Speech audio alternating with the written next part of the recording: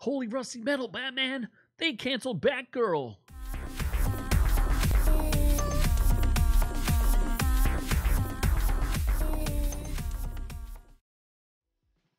Hey there, friends. It's your man Z with Our Reviews Will Kill You. And before we get too far into this, be sure to like and subscribe as it helps us greatly. I know everybody's got to say the same thing, but we're going to get right into this story because it's a wild one.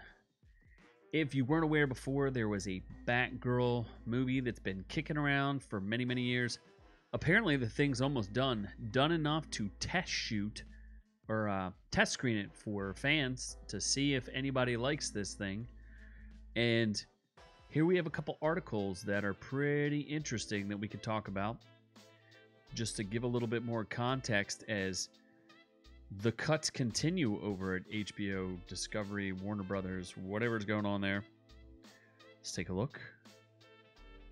And our first article, let's see here, talks about there's quite a few things getting scrapped. There's kind of quotes all over the place as to how much this thing costs. They're saying 70 million. Some people are saying 80 million.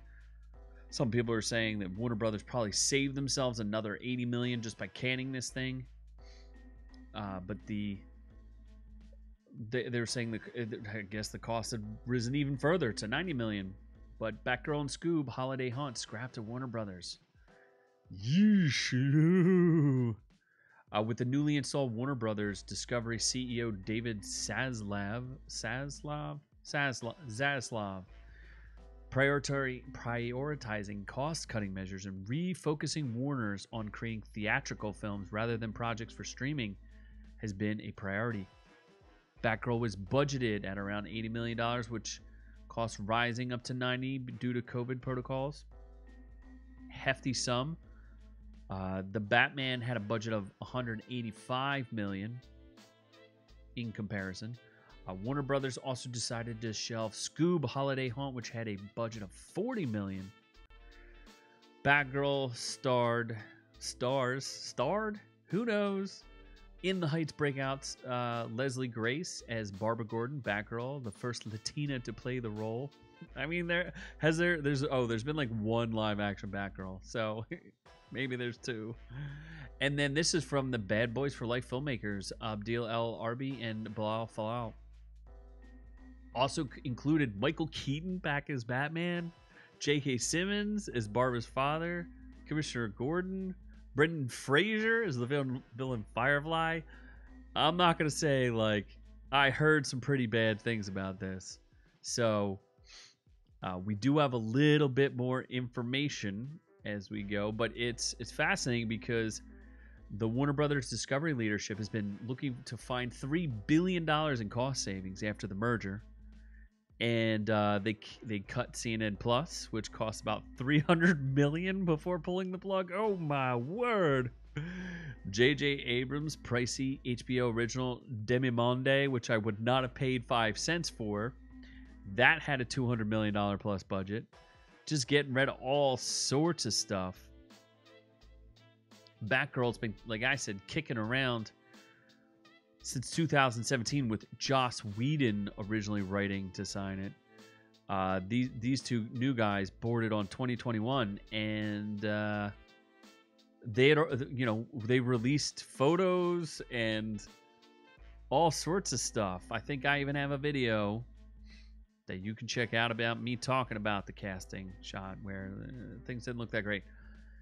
But what gets even more fascinating is we have an article from the Washington Post, or the New York Post, I'm sorry. And they seem to get a little bit more details. So let's take a look at that one. Irredeemable Batgirl movie gets shelved after Warner Brothers, despite $70 million price tag. Will we ever see this? Ever? Is this ever going to pop out? Irredeemable. Why did they call it that? It's again $70 million budget, but another source was saying it was more like $100 million, but it was doing test screenings for audiences with an anticipation of a late 2022 debut. Those test screenings were so poorly received by moviegoers that the studio decided to cut its losses and run. They think an unspeakable Batgirl is going to be irredeemable. I don't think I've ever heard of a movie being so bad that it got completely shelved like this. I mean, that's crazy. Here, it's been a months-long walk of shame for the movie. Had not received a single mention at DC's Comic-Con panel. And everybody was saying that DC had a very... their Comic-Con was not very good. People weren't sure what was going on.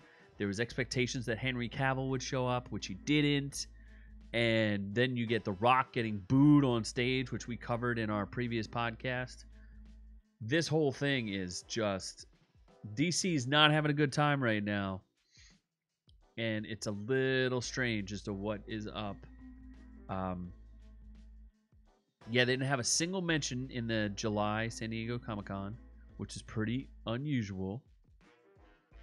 And then, you know, on the flip side, Marvel announced like a dozen movies and all sorts of crazy junk going on.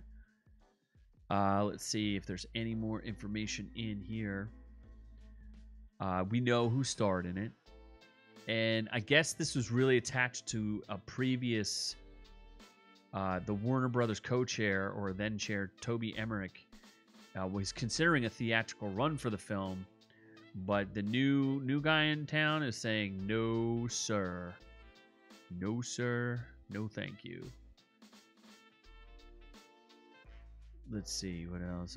They shelved the multi-million-dollar effort. Would not be unusual because he's a ruthless cost cutter. He's just slashing prices everywhere he can.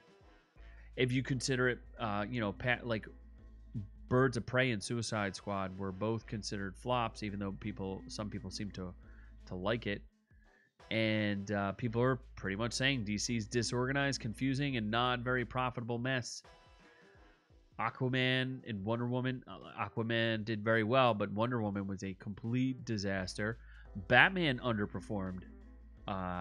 You know, it only netted $770 million. And, you know, some people like it. We did reviews on it. But they've really been struggling. You know, even Doctor Strange, which I would not consider nearly on the same level as Batman, made, you know, $955 million versus the Batman. Granted, it was an R rating, so that will hurt it. I don't know why it was rated R. It really didn't need to be. And somehow, out of all of this, and another story that we've covered is the Ezra Miller Flash saga. I think they've just dumped so much money into this thing that they cannot walk away from it. They just have nothing. There's just no way they can abandon. You know, maybe they put $200 million into that movie, and they're just like, yeah, we can't give up on it. Because Ezra Miller is doing everything in his power to get canceled. Or it's just, he's a hot mess and a disaster. They're a hot mess. It's crazy. In June recently, the Standing Rock Sioux Tribal Court issued a order of protection against him for apparently attempting to woo a 18-year-old actor that he's known since 12. It's terrible. So DC's a giant mess. They're saying that this is the end of the source who gave out all this information, said this is the end of DC as a hobby.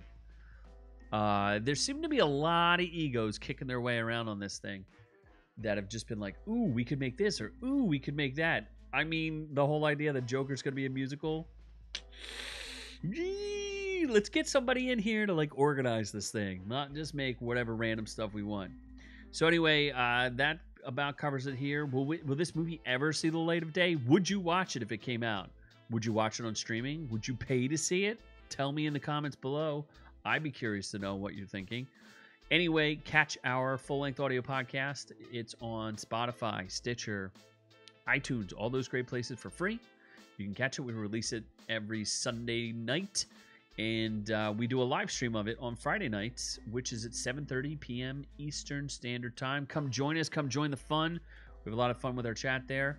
But in the meantime, I am on to the next one.